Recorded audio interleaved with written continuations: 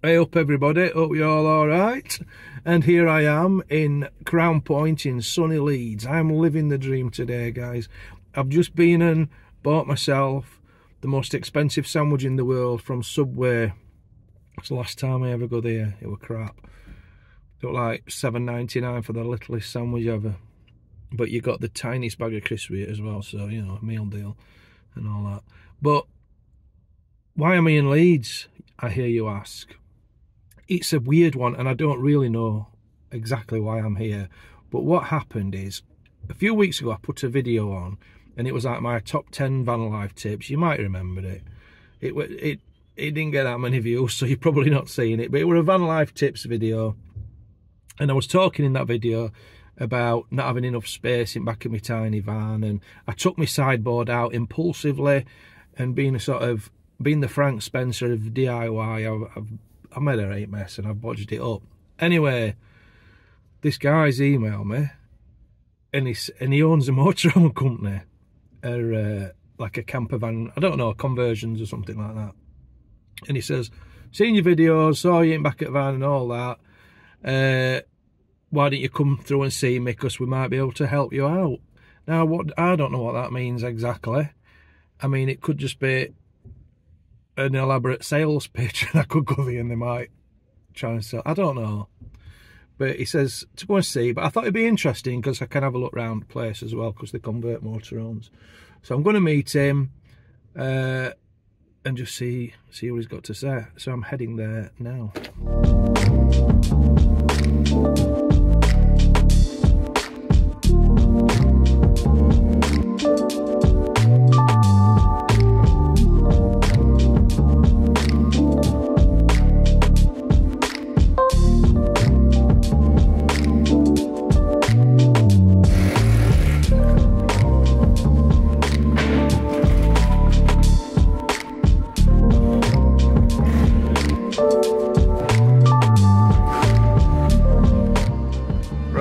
Well, this is a little bit mental. They've completely stripped me van out. I'm shaking a bit. I don't know what to, I can't really vlog much here because there's people about, but I'll tell you about it in a bit. Yeah. Very strange feeling, and we'll see what they're going to do here.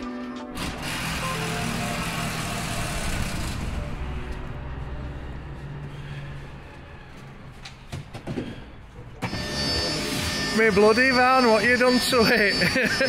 My pride and joy.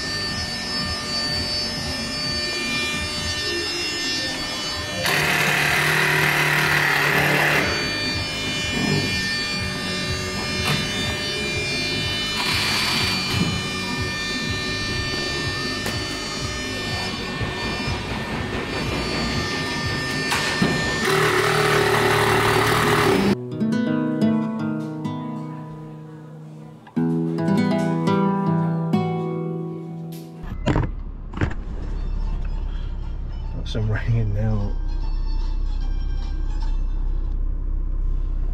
Hey up, Scott. You alright, mate? I'm fine, yeah. I just thought I'd give you a quick call with an update as to the progress that we're making on your van. Alright, mate. So we've had some interesting ideas since we saw you yesterday. Yeah. So we're confident that we're going to be able to produce something that's going to work for Helen and your daughter, so we're excited about that. So I just wanted to just give you a quick call because we're about to start cutting holes in the van. So I just want to make sure that you're 100% behind the project, and if you are, I'll give the lads the green light and we'll start cutting some holes. Absolutely, mate, 100%. Yeah, I mean, right. I really appreciate what you're doing. You know, it's no worries. Right, it's amazing. So we'll do that then. We'll do that, James, and I'll give you a call again shortly and let you know of the progress that we're making, and I'll speak to you soon. All right, Scott. Thanks a lot, mate. Right. Yeah. Cheers, James. Cheers. See ya. Thank you. Bye bye. Bye bye. It's weird. I just I don't know if I caught that on camera. pick my camera up quick. I'm in my dad's car. I've had to borrow my dad's car. So they're fitting my van out for me because basically I think they felt sorry for me. And I had a quick look in their place and their stuff's like really high end. So just like top guy. What a top guy. Yeah. I'm a bit, yeah, it's not often I don't know what to say. So I've just pulled up at my unit actually, and I'm just going to chill here and yeah. I don't know what to say. So, and I don't, this has happened just so fast and all out at blue, and I don't know what I said on other bits I filmed. Basically, they just, that's Scot, and he owns this company, this motorhome company, and I went and met him yesterday. He's just a top bloke, and he said he's seen me back at a van struggling and having no space and that, and he thought they could help me out. And I've had to trust them because obviously, I mean, they're a big company and they know what they're doing and that, and I've just let them rip back out at van out because it couldn't be any worse. It was bodged, and in a way they found a load of damp underneath as well where I'd not done the floor properly, so that's good that they've seen that, because that could turn into mould. And yeah, I just don't even know what they're gonna do, but at the end of the day, that's what they do, motorhomes. Not like little vans like mine, but they're gonna be able to do a good job. And it's like, what's that program, Camper Van SOS? It's mental. I can't believe it. So what am I gonna do if I don't like it? Can you imagine turning up and it's like, oh, I don't like it. Anyway, so I don't know what else. I don't know how long it's going to take. I need to try and do some vlogging, so I might have to start recording another vlog. But yeah, absolutely, I feel so lucky at what's happened, and I'll keep you updated. Cheers. I'm back in England. I'm in cold and wet Rotherham, and yeah, my mum and dad are moving house this week. They've got to be out by end of week. They're moving into caravan, so obviously they're getting on my mum and dad, so I'm doing all that. I'm going to hire a van and just doing it in my dad's car at the moment. So yeah, stressful to say the least, as moving house is. But I've had a phone call. I've just had a call, and the van's ready. The van is ready to pick up, and I can't get over how excited I am. Unfortunately, Scott's not going to be there, as he's on holiday at the moment, but he said the lads will be able to sort me out when I get there. They'll show me around and everything. So yeah, very exciting. I'm going to get my dad to drop me off in the morning. Right, just saying ta-ra to my dad, he's dropped me off. I'm very excited about this. Here we are. No idea what to expect. Dan! James! Nice to see you, mate. You alright? I am indeed, how are you? I'm very excited, mate. I bet you are. Yeah, I'll keep my distance. I've got a bit of Benidorm cough. Oh, have you? Yeah, do, please. Yeah. Yeah, I'm alright, you know, I think it's too much... ale. Yeah. And sunshine. Yes, that's it. Good. Are you excited? That's it. I'm very excited, yeah. Good. Can't Good. contain myself, to be honest, no. You've been in your mind, is it? Yeah, absolutely. Come on. Bloody hell, she's clean. Is that the same van? It's not the same van. Chopping hell. That is impressive. Now that's all. You've just washed it, have you? Well, I see that. Bloody hell, mate. I can't. Wow. It looks like it's been resprayed. It's been detailed. Is that just a deep clean, like? It's just a deep clean, polish, and obviously a good valet, yeah, good wash. Let me. I'll let you show me around.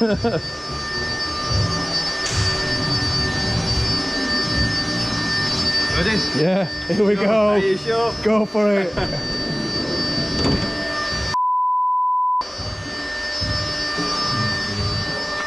Bloody hell.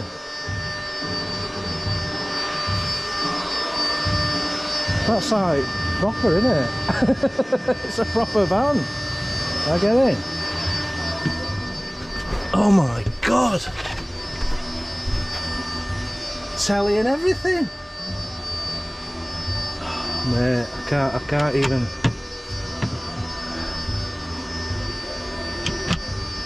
Look at this. Look at the roof. So I've got two. That is seriously impressive. I'm a bit shocked, to be honest. I'm a bit speechless. I mean, there's some serious work gone into this, hasn't there? There's been a lot of thought, a lot of love, a lot of time, a lot of work. I can't believe it. Yeah. I really can't believe it. And of course, what you're seeing here is really you're just scratching the surface, because there's more to this story than kind of meets the eye. Is there? Oh, absolutely. The way in which your bed works and converts. Oh, I'm not thinking about bed. Can you? What happens then? Well, so you have a fridge. Yeah. What's the bloody hell? Obviously, this is a 12-volt compressor fridge, so this runs off your leisure battery. Yeah.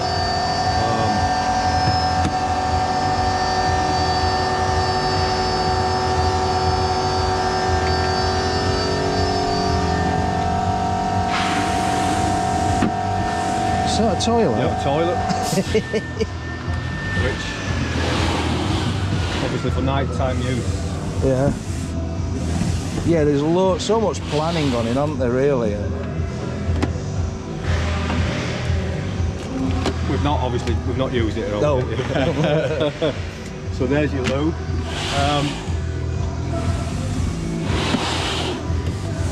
Obviously, you're now having a 240-volt electrical connection.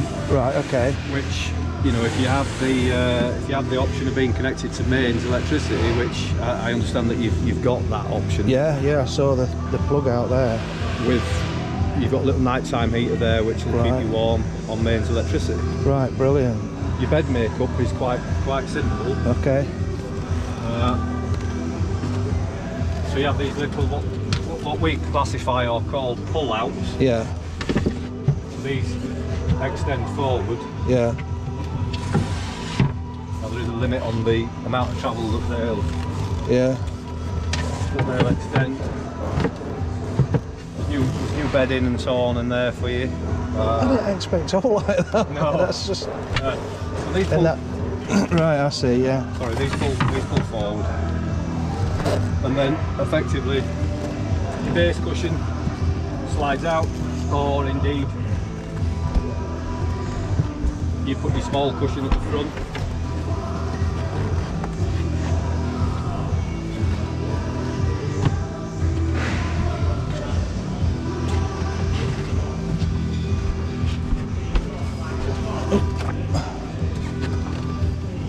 Got a table here as well. And that is exactly the dimensions of your. That's what it was before, so exactly that's perfect. what it was before, yeah. That is brilliant. Relocated your leisure battery, Right. which obviously we've replaced as well. So your leisure battery now is located. Is it under there? Underneath your passenger seat. Fantastic. Yeah. Brilliant. There is a battery charger incorporated into your system, so when you're connected to mains electricity, Yeah. that will maintain your leisure battery Right. at all other times, and hopefully when the sun shines, you've got an 80-watt solar panel Solar panel on your roof. Yeah. You know? Wow. Look at that. Fantastic.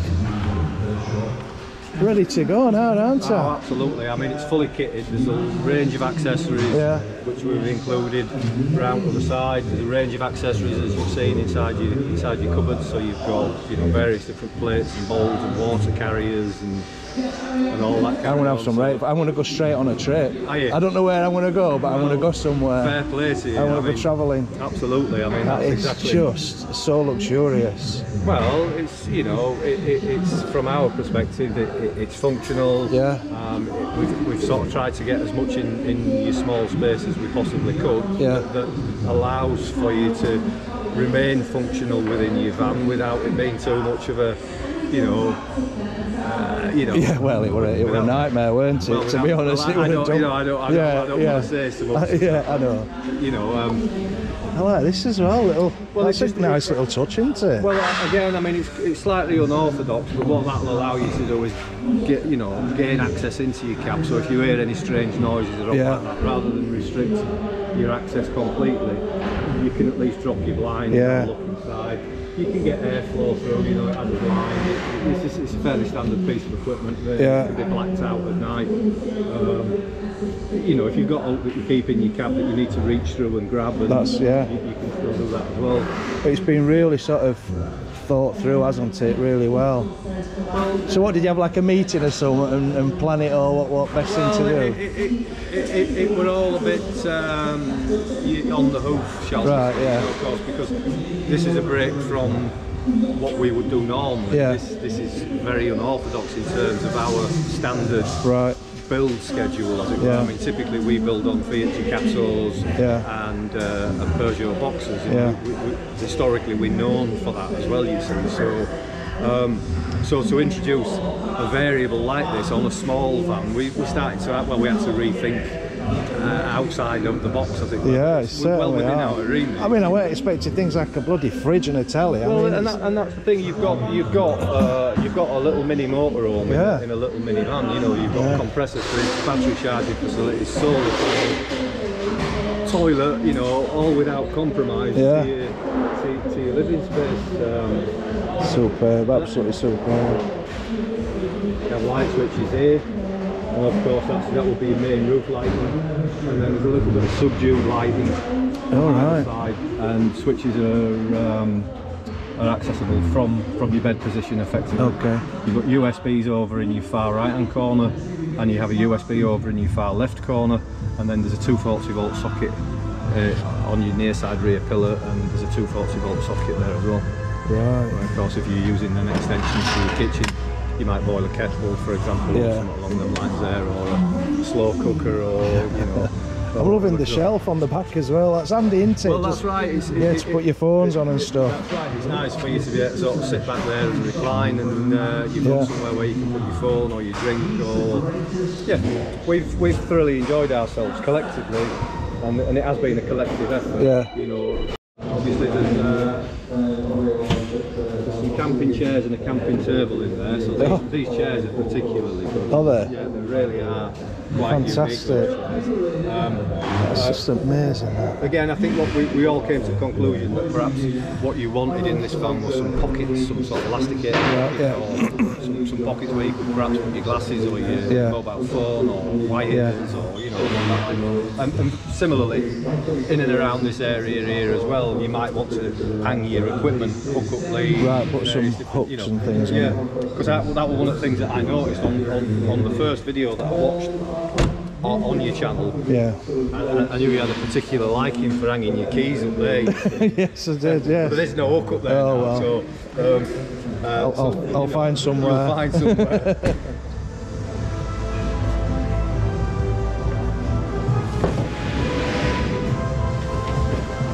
And so, of course, this compartment here will be taken up by your toilet, for example. So when that's of course. And then within this area here, you've got you've got camping cooker, folding bowls. You've got additional equipment, a little USB water dispenser. Screws onto your water canisters which are inside. One of your kitchen cupboards, as it were, and then you've got a little tap and a little walk. So there's your mains distribution. So power's coming into that point there, and then it's being distributed out through the rest of your van. That's a nice little bit of kit. Outside shower. Unbelievable. God.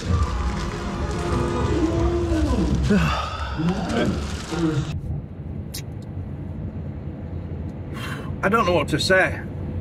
I need to just probably look back at footage because I was a little bit in shock when he showed it me. I did not expect anything like this. I'm absolutely blown away. It's like a proper motorhome. I'm going to, God, I can't, honestly, weird, in a brilliant way. Fantastic. What a nice set of lads they are there. And Dan, who showed me around, because unfortunately Scott, who owns the business, he's on holiday. So Dan showed me the van. Really, really lovely bloke. And he's a van lifer himself. And he's been doing this for years. So yeah, there's nothing he don't know about van life. Absolutely amazing, and what a wonderful gesture from Scot and Consort Motorhomes. I'm going to film some more. I'll get my stuff in the van and do a bit of a better tour when I've sort of recovered. Show you around, and when Scott gets back off holiday, I'll go and meet him or something, just so you can learn about his company. But the workmanship in the back of my van is just mind-blowing. Anyway, I'm driving back down to my mum and dad's now to show them. You alright? I'm back. So I've spent a couple of nights in the van. I've got this terrible cough. I keep trying to record this and then I go into coughing fits. I think loads of people have got it at the moment. I thought it was just too much booze in Benidorm, but anyway, I've had the 2 best nights sleep in this van. I can't begin to explain how comfortable it's been and how snuggled it's been. Watching TV in bed, toasty warm. I've not needed any heating on or anything like that. It's so well insulated. And I'm blown away. I've said that a few times, but I can't get my head around what they've done for me. Just purely sort of out of kindness. So it's a massive, massive shout out to Scott at Consort Motorhomes. He's not wanted any publicity out of this or anything, but I've told him I'm going to mention him. And I want to do something to pay it forward. So I need to think that something, I want to do some sort, I don't know, some sort of charity thing. It's just nice when people do something really kind like that. And, you know, I want to do, as I say, pay it forward. I want to do something for somebody else. I'll give it some thought over the next few days what I could do. Mum and Dad are moving house. It is just mental. It's all hands on deck. They're moving into the caravan temporarily before they move into a new house, and I've been storing all furniture at my unit and in another place, like one of these storage first places. And it's just chaos because my sister works full time. My mum and dad are too old to be lifting furniture, so it's just been like me and just getting people to help out every now and then. That's all going to be done this weekend, and then I'm off on a trip next week for a few days in van somewhere. Don't know where, but I'm really excited about that because it's like a proper van now, and I can do like a really comfy, nice, cosy trip. Go and have a look at some villages and towns, cook myself some tea in the back of the van, and get back to proper van life. I'm right excited about that. So there's going to be some good videos for you. I know I've sort of neglected the van life a little bit with all the travel and stuff, but yeah, it's going to be back with a bang. And just thank you for watching, and make sure if you're not subscribed, please subscribe, because that sort of helps with the algorithm and pushes us out to more people, and I really appreciate that. Anyway, I'll see you in a few days in the next video. Don't even know where I'm going, but I'm sure it's going to be awesome. Alright, see you.